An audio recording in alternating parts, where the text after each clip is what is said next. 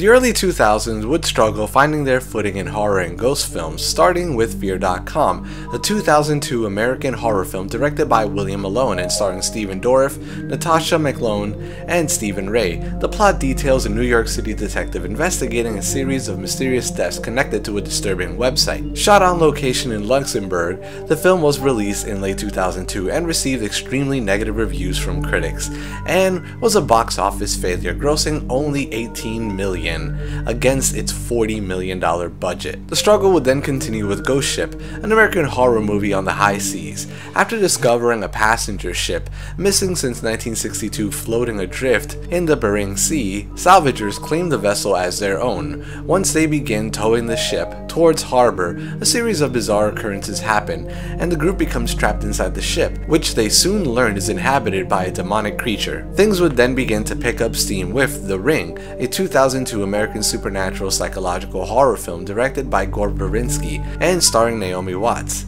It is a remake of the 1998 Japanese horror film of the same name, Ringu, which was based on the novel by Koji Suzuki, who also helped co-write both versions of the film. The Ring was released in theaters on October 18, 2002 and received critical acclaim, with critics praising the reliance on dread and visuals over gore and the direction along with the creepy screenplay writing, but criticizing the character development. The film also grossed over $249 million on a $48 million production budget, making it one of the highest grossing horror films of all time.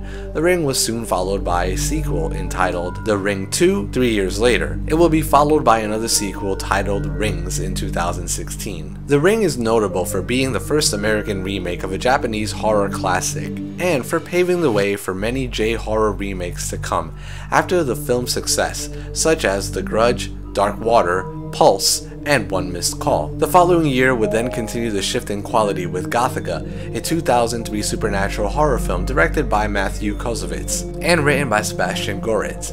Halle Berry plays a psychiatrist in a woman's mental hospital who wakes up one day to find herself on the other side of the bars, accused of having murdered her husband. The film was first released on November 21, 2003 in the United States. At the time of its release, Gothica was the most successful film from Dark Castle Entertainment with $141 million.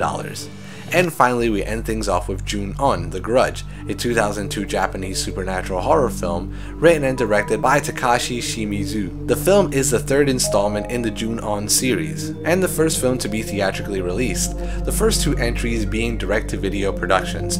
The film premiered at the Screamfest Film Festival in October 2002, and has spawned several sequels and an American remake entitled The Grudge, which was released in 2004. The film was followed by June-On, The Grudge 2. Join us next time as we continue traveling down the road of horror.